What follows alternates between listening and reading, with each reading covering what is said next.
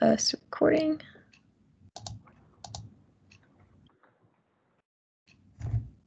Okay, welcome everyone. Thank you for joining us. This is our first session of the Spring 2021 Featured Speaker Series. In these sessions, we're hearing from previous textbook transformation and affordable materials grants to hear about how their projects went and any challenges they came across, how they met them.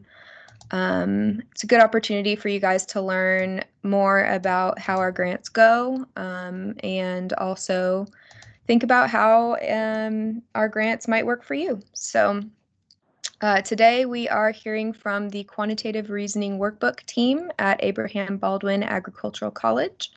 And I will go ahead and let you guys introduce yourselves and get started. Hello, I'm Dr. April Abbott.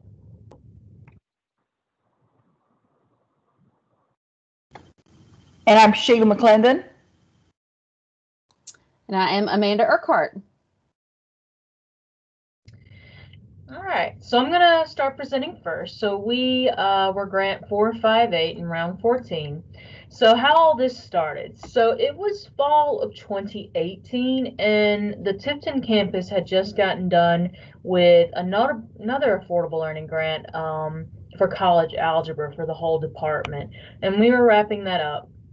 And I was like, in my head, I was a project lead on the other grant, and in my head I was considering, well, should we do something for quantitative reasoning, because that class was growing as we in the USG split, like we have determined we need a STEM path and we need a non-STEM path. And the previous materials we were using for 1001 was a Pearson book, Mathematics All Around by Piernot, and we were using their MyMathLab software. But even without a physical textbook, the price was running about $165 per student, and that was I felt kind of a lot, especially as more alternatives were becoming available.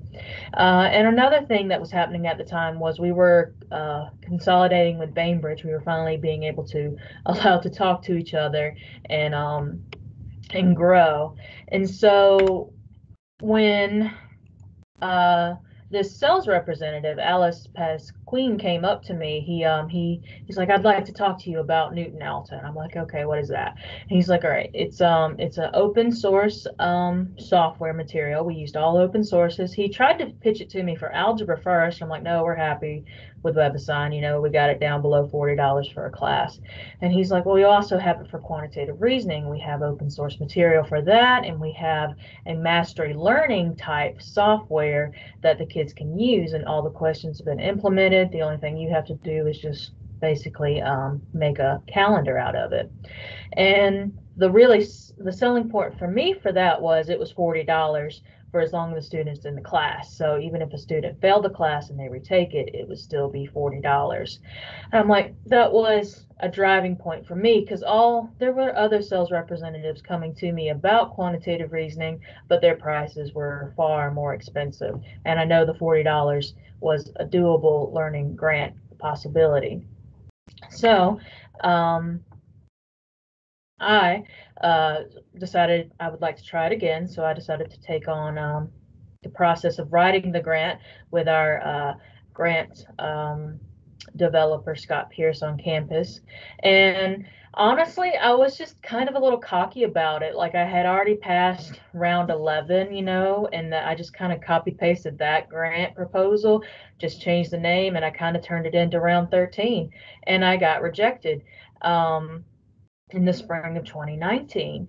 And for those of you who have never done a grant, they grade you on a rubric, all right? They grade you on your transformation, on impact of student savings, how well you organized and planned, and how feasible it is to do it, the qualitative and quantitative measures that you're going to do for the grant, because you have to do some studying on whether your thing was impactful, and then clarity and alignment. So they love the savings. Savings was going to save our students $62,000 a year by going to this.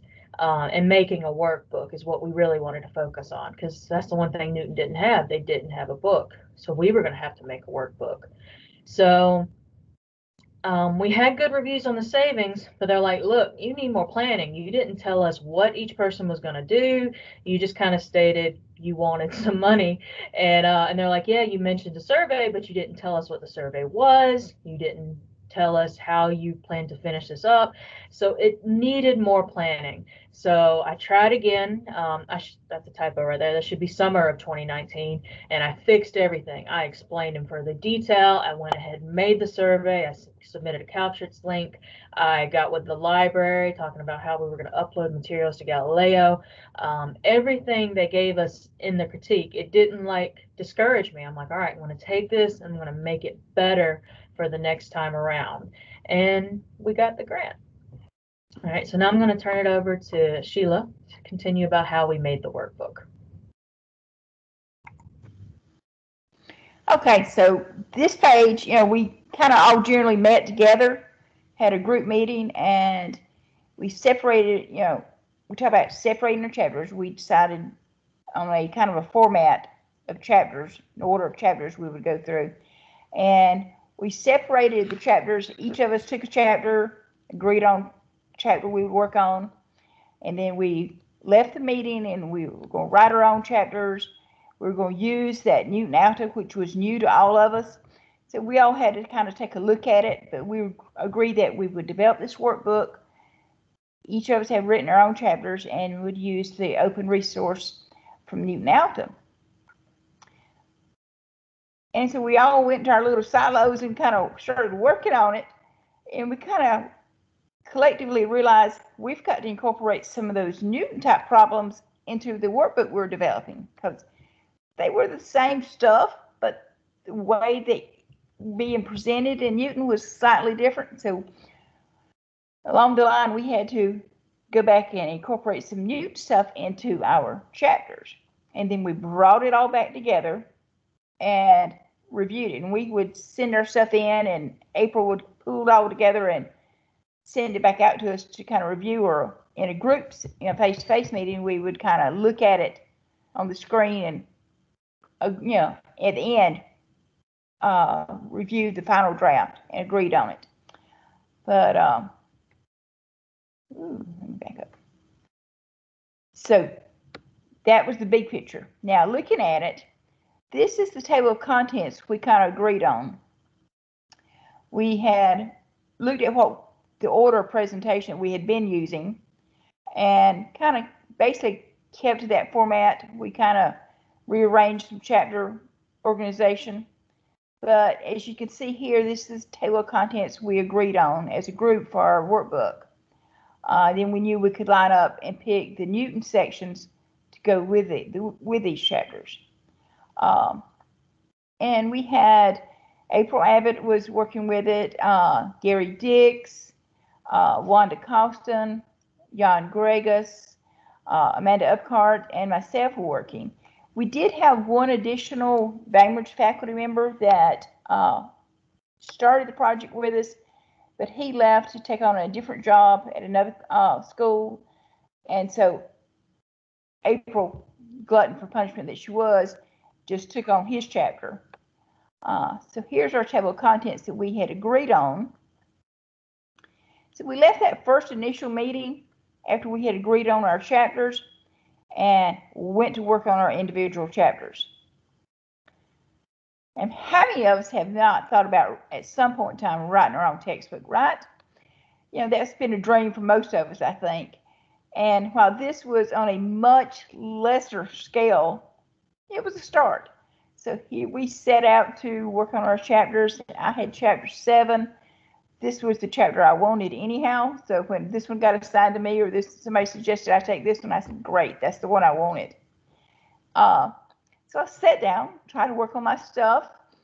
And I think in that general meeting, we had kind of agreed to have some vocabulary, some text with maybe some fill in the blank, some examples with solutions worked out, and then have maybe some workbook problems and some homework problems. That's kind of how we're going to set our workbook up. So I started looking at what I'd previously had. I had never seen Newton, so I logged into that, looked at their problems. And prior to the merger, I'm from Bainbridge, and prior to the Bainbridge State with ABAC merger, I had taught business math as one of the courses. So stats was right down my alley with that. And I looked at some of the stuff there and started working on my stuff, working on my chapter, the first section, and came up with some text and started typing in some problems. And of course, with statistics, you're going to have a lot of graphs, a lot of charts, and that got to be a problem trying to put in some charts and all.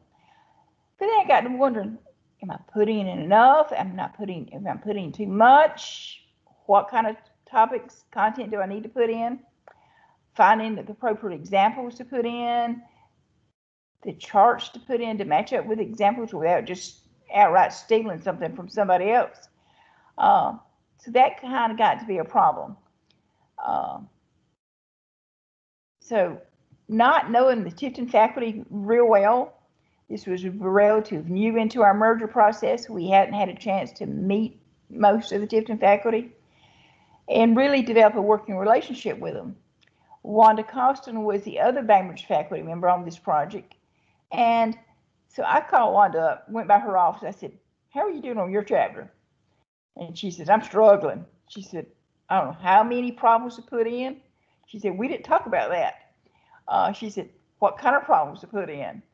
And she and I started chit-chatting about this. And so we kind of, amongst ourselves, two of us worked it out, what we were going to put in.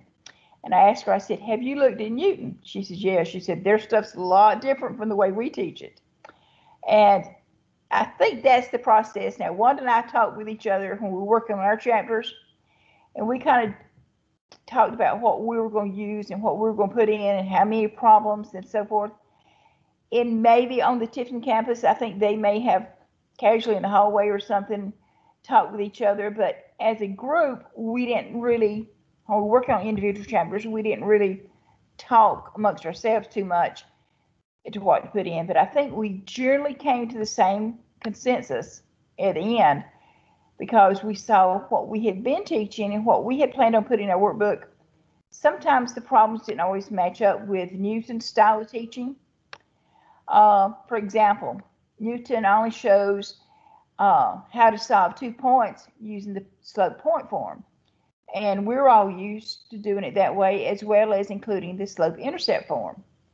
So that was something that's just one example, but there was plenty of those that led us all to think that we need to incorporate some of the Newton's examples and problems into our workbook. So we had several meetings, and we came back and let me back up. This is where we decided we needed to put more of the Newton problems into the workbook. So everybody went back and added more of those into our workbook, and then we reviewed the final draft. Well, not the final draft, but the one before we sent it to finishing. Kind of show you what Newton looks like. It takes some getting used to. Newton's a different project than the Pearson's My Math Lab, which is something I had been using. But once the students get used to it, they tend to enjoy it. Gives them a problem. It tells them the objective, what section they're on, and they can ask for feedback. You know, this is the instructor page. We have an instructor sheet that we can have it pop up the answer. But if the student is struggling with this problem, they can click on more instruction. And as April mentioned, Newton doesn't have a workbook or a textbook. That was the reason for us developing the workbook. But they can click on more instruction, and it takes them to sometimes a video, sometimes like a web page where it has information that relates to that content. And then they can come back to the problem. Sometimes it will work them through a problem and then send them back to their problem. And once they get the answer, they can click submit. And once they put in their answer and hit submit, this is what the Newton Alto page looks like.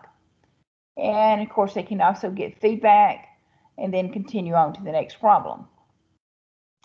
But that was kind of the process. We each individually worked on our chapters, planned on what we were wanting, and then when we met back as a group, we kind of tweaked it a little bit and went back and added the stuff, fixes that we needed to on our individual chapters, and then we agreed on the final setup.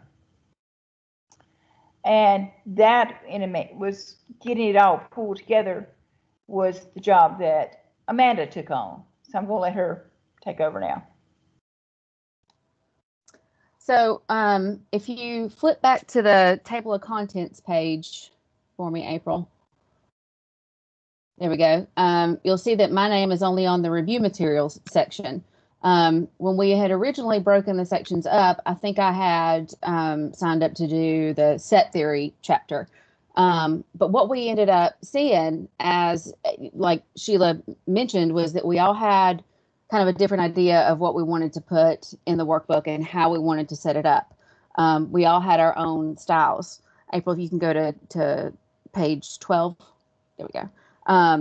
Some were incorporating more fill in the blanks. Others had more examples for students to work out. Some had more pre-worked examples. It was just, and different fonts and different alignments. And it was, if we had just compiled it together as it would have been like reading 12 different books or students using 12 different workbooks.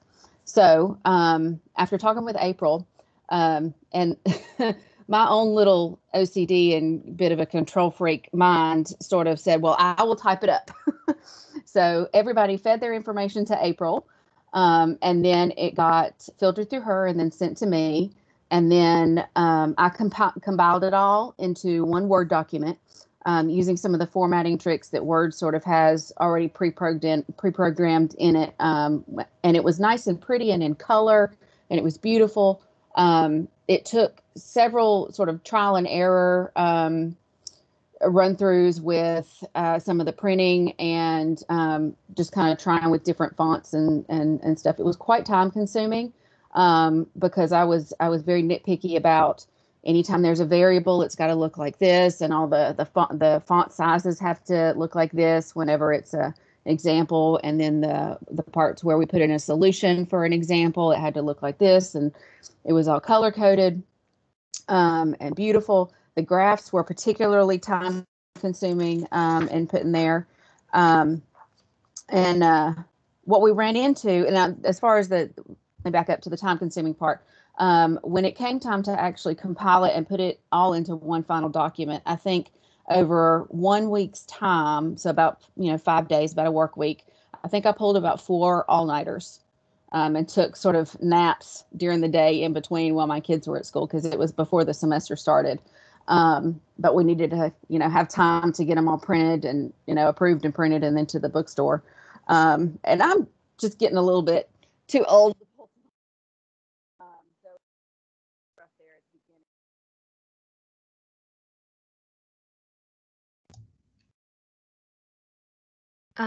Did we lose audio?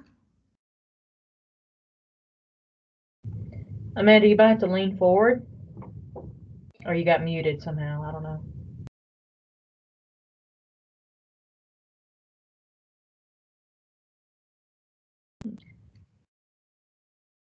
Just run down to my office.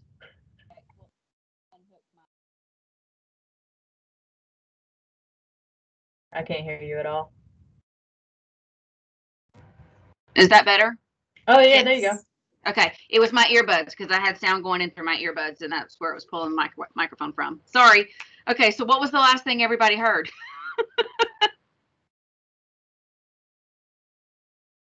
Time consuming. Okay, so I think I pulled about 4 all-nighters in 1 week leading up to the start of the semester because we had to have like the draft to look at. And then we had to all get together and approve it and make changes, and then it all had to get printed before it could go to the bookstore. And it was a bit exhausting, but once it was finally in there, it was in there, and we could go back and review it pretty easily.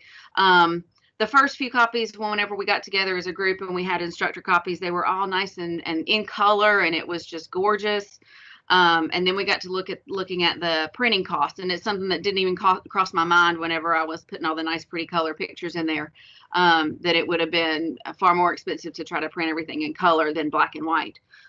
So then I went back and reformatted and changed some of the colors so that it would look nice in black and white. And on the next page, you can see this is an example of what was originally sent to me. So on the left side of your screen, you can see something that was originally sent to me, and then how I took it and sort of transformed it and lined it up with the same formatting I was using on the rest of the pages. It had a nice, pretty section header. There I made sure to put in extra space for definitions in case the student had, larger handwriting, or maybe one instructor used a little bit longer of a definition than another. I made sure the lines all, ended at the end of the page. And I was real proud of it. It was like my little baby, and I was right happy. And then when I mentioned the graphs, and how time consuming those were on the next page, you can see some of them. I have a program that it's a free download called GraphCalc, and I use that to pull up some of the graphs. And I could kind of use some of the little twerks in Microsoft Word to add arrows and things that I couldn't get on the GraphCalc editor, to incorporate those in there. And it was a task, but I feel like, it had been, had it been each of us implementing our own section, it would have been a lot more chaotic for the students, because there wouldn't have necessarily been any common threads throughout them all.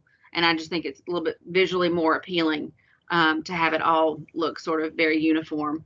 And I didn't, organizing stuff and making stuff look pretty, that just it's relaxing for me. So even though I made myself stay up all night for a few nights in a row, it got done and I was proud of it. So I kind of patted myself on the back. It felt good. And then when it came time to print it, this was really a feat that we can all thank April for. She went through and printed out hundreds of copies. We looked at how much it would cost for the department to print it versus how much it would cost to outsource the printing. And it ended up being cheaper for us to print it as a department. You can see almost 7 cents a page for the department. And then we added in the cost of each individual page for the actual bundles of paper through our state contract. And the workbook ended up being 254 pages long. So it was quite a lot to type up, but if you total up the cost, it only cost the department $2.53 per workbook. And then the bookstore marks it up to $5 to sell to the students. When we sell it to the bookstore, they purchase it for $3.75. So we're making a bit of a profit for each workbook. And that money goes, back into our department for us to use on future endeavors and things for our students. And I think it's been beneficial, especially when we went to online teaching back in the spring, and it was just kind of, everything was planned out to do face-to-face, and then all of a sudden it was online. Having to switch like that, it saved a lot of stress on those of us who were teaching with the workbook, because the printed materials were already there.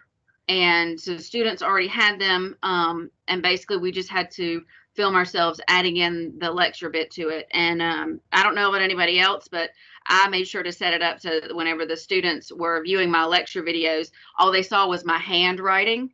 So they wouldn't see me necessarily. That way I could teach in my pajamas and didn't have to worry about fixing my hair. And having that workbook already printed, it made that so much less stressful, because it was just already done.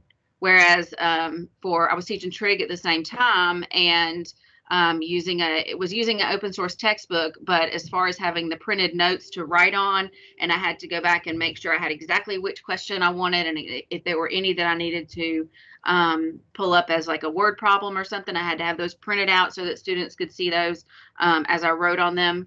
And I filmed myself doing it because, again, I didn't want to be on camera and using a whiteboard. And so just the comparison between having to put together online lectures for my trig classes versus the online lectures for quantitative reasoning that we had the workbook for. It was just so much less of a hassle with the workbook. So I was really kind of grateful for it there, especially. So that's about all I got. And I just wanted to add, and I don't know why I didn't think to include it. The workbook we found produced the similar results in like pass rates and retention rates as the previous material. So that's why we have continued to use it. Any questions?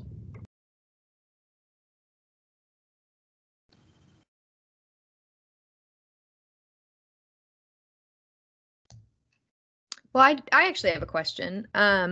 Do you require students to purchase the hard copy, or are they able to use the digital copy for homework as well? They're able to use the digital copy. We provide the PDF, not the Word doc version of it, but we give them the PDF in Georgia View, and we tell them if they want to use that or a tablet or just use a handwritten notebook, that's fine. But personally, I have found that I feel students do better when they purchase the physical workbook, or at least print it out themselves. Okay. Just to add in there, when we originally started, there was some confusion about whether we were going to print it ourselves and then hand it out, and some of us were doing that, and some of us were posting the PDF on Georgia View, and others weren't. And what the students found was that, you know, they could, sometimes they thought, well, if I don't have to go to the bookstore and pay for it, then it'll be cheaper for me. But then they also found that it was a lot easier if they had the printed pages in front of them during class. And if they'd sat down and done the math, it was more expensive for them to pay for the printing themselves than to purchase it from the bookstore. So, and that's kind of, you know, we laid it out for them in class that way. We said, you know, you can, if you want to just use it online, maybe if you have a tablet that you can write on and then save it as a file, then, you know, more power to you. But it's by far more advantageous to have the printed copy, and it's cheaper just to get it from the bookstore. And kind of add to that, Amanda, I taught it online after the pandemic got started, the semester after the pandemic got started. And so I required my students to fill out the workbook and the workbook problems and the homework, and they had to scan their homework after they worked it out on the homework paper and upload it to me as homework submission. And so, like you said, it was cheaper for them to purchase the book and write on it and fill it out and then scan those pages in to me than it was to print it out on their own.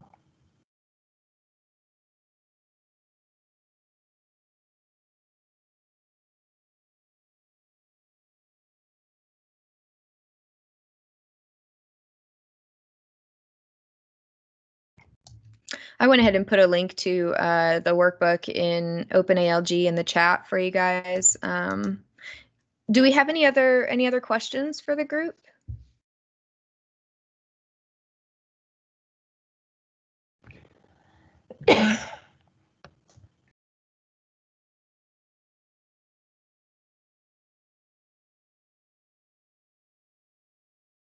Okay, actually, I have one question. Usually, because I know, because you split the work for everyone to help, and if some questions from some resource, for example, some question is from the Newton, and since we need to students may buy it, something like that. So my question is about the copyright. Is that's okay, right? Yes, like Newton said they pulled their own materials from other open resource materials, and so they welcomed us to include their problems in the workbook, and they even asked for the workbook as soon as we got done because they wanted more problems that we had personally created. So the only copyright is the one we did for the grant, which I believe is the Creative Common, I forget the name, I apologize. I know I was proud. It should be and by, I think. Yes, that was it. But yes, and Amanda just answered the question. We do manually grade that homework, but honestly, as Sheila mentioned, since COVID started, I have just had them take a picture of it and upload it into our D2L for us, and I just grade it from there. That way I don't have to touch any paper. Yes.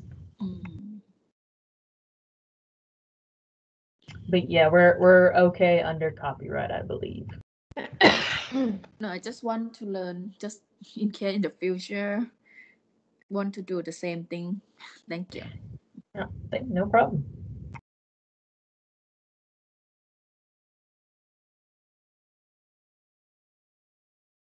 And talking about that manually grading for the workbook pages, you have to manually grade it, but it's not that many problems. And a lot of times it was just more of an effort to make sure that they were staying on task, and I can kind of give them some general feedback.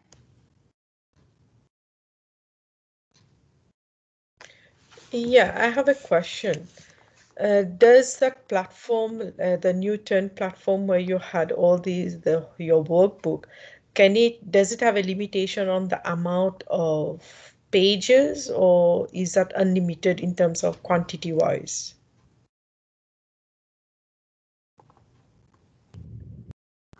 Hello, did you hear me? I understand. I heard the question. I'm a little confused.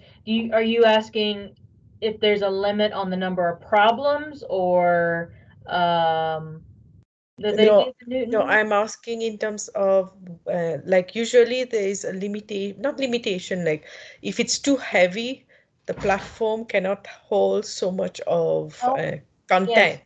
Yes. I don't know how much Google Drive they paid for, but I assume they paid for a lot, because they had like worksheets that were several megabytes large, full of graphs and stuff. So I don't think there's a limit to their platform. Okay, that was my question. Thank you. No problem.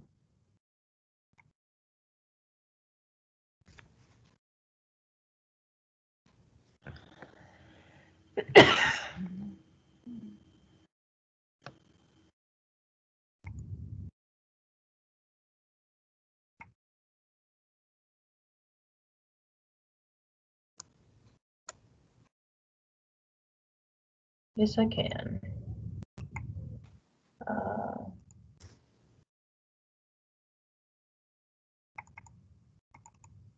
So let me pull the workbook up.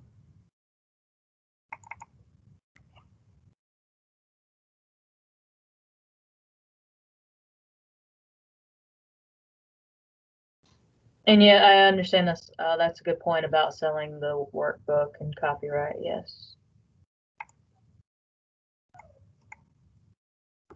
Let me share workbook. And to my knowledge, I don't think a lot of the questions were verbatim necessarily from the workbook. And for example, like at the review materials at the end of the workbook, I pulled those from just previous review sheets I'd already put together from before from the first time I taught quantitative reasoning, whenever I was just kind of making up my own problems. Here's an example of one of our homework sheets, and you can see it's not terribly long. April, if you want to kind of scroll down to the bottom of it, a lot of the questions are really short and to the point, and they're not difficult to grade. And we're kind of lucky in that some of our students are willing to grade for us for, I think it's like right at minimum wage, but they do it as sort of a campus employment. Of course, we have to find students that we trust to actually understand the material, but it really doesn't take long to manually grade these at all.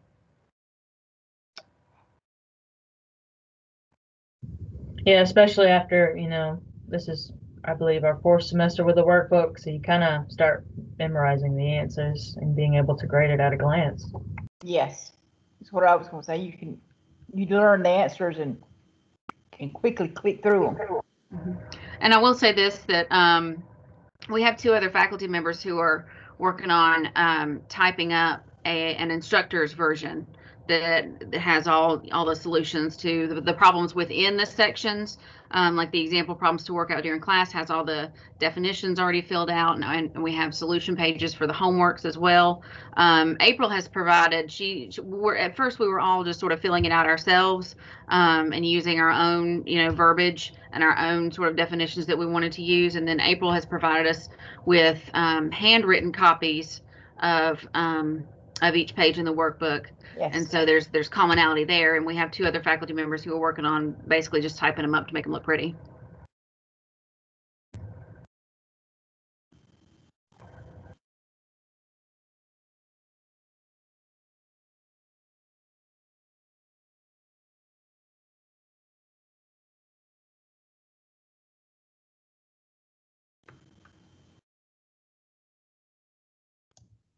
Do we have any other questions?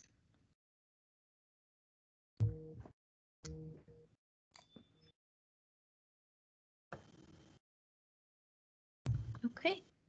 Well, I think someone's typing. Oh, missed that. It's that's a real hard question. To create the worksheet, like my chapters didn't take me too long. Well, one chapter I had already written because I had contracted bronchitis one semester, so during the logic session, so I had pretty much typed up the logic chapter of the workbook already, and so that's why I snagged that one. I was like, oh, done, did.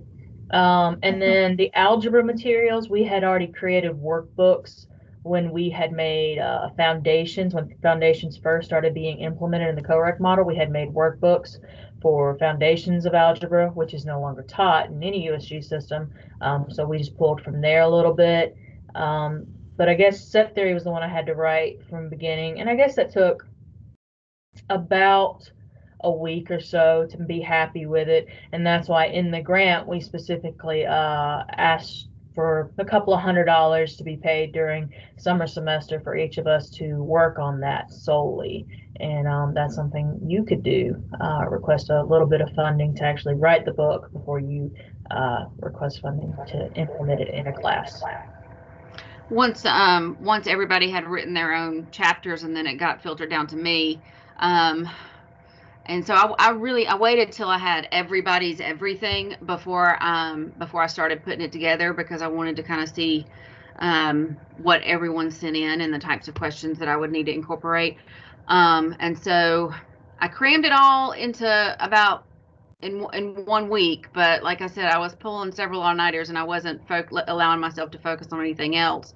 I would say I probably easily spent 40 to 50 hours in 1 week getting this put together. And I was doing it from home on my own personal computer, and during the day my kids were at home, and then so it was easier for me to work on it at night. And I'm a night owl anyway, so.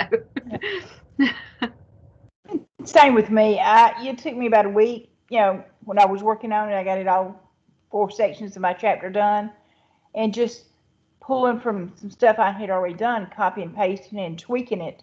When I put it in there, it didn't take too long, really. That was the beauty of having everybody each do a chapter instead of trying to work on chapters together.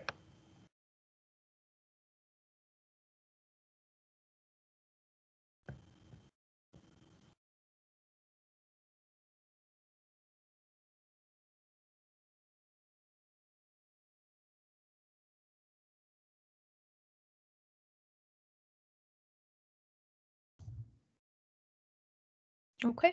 Do we have any other questions or anything before we close out?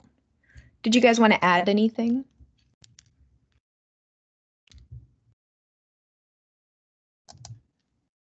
I will add this. After having experienced, putting the workbook together and teaching the course using the workbook, and then especially now that we have to do, provide online materials, even for our face-to-face classes in case the student gets put in quarantine. I've, just like Sheila mentioned earlier, how many times have we thought about writing our own book? And this is, okay, I've kind of got my foot in the door, and I sort of know a little bit about what to do, at least to provide my students with, just a framework of this is what we're going to be doing, and that way they've already got the problems written out. And it, I could definitely see myself doing this for other classes. Whether I share, I'd share the material, of course, with my colleagues and stuff. I doubt I would actually publish it, but it's just flat out helpful. Yes. And too, having the fill in the blanks like we did in the workbook, it helps students kind of learn how to take notes. It makes them kind of lean in during the lectures to, even if it's a virtual lecture or a video that we've made of us going over it, they're having to fill out that workbook, and that helps them learn it. So it's been a good experience building this.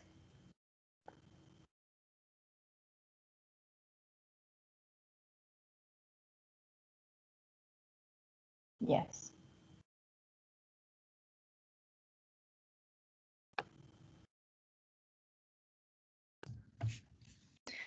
Okay, well, this was great, guys. Thank you so much for presenting, showing us your workbook and talking about the process. It was actually really great to hear about the initial application and the feedback you got and how you made changes to apply the second time. I think that's the first time we've had the opportunity to hear about an experience like that. So that's definitely important for people to kind of hear about and just, make sure that we're not getting discouraged by the feedback that we get.